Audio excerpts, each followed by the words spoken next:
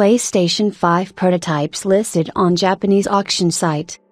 A Japanese seller active on Yahoo Auctions has been listing PlayStation 5 prototypes consoles. Their time-limited, 24-hour offerings have probably been implemented to dodge the wrath of Sony Corporation's legal team.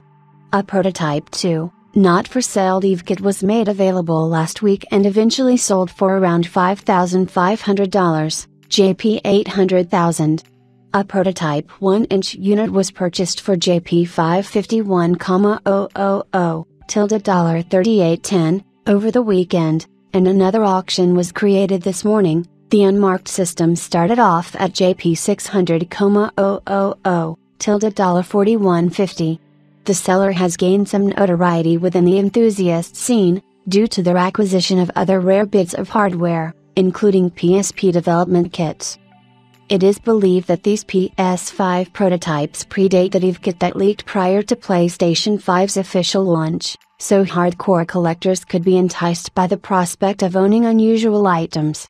Sony's very thorough tracing system will likely result in these units being unusable, but members of the gaming community are puzzled by the corporation's lack of action, given the seller's ability to acquire and sell all sorts of PlayStation development equipment, with vintages from over a decade ago.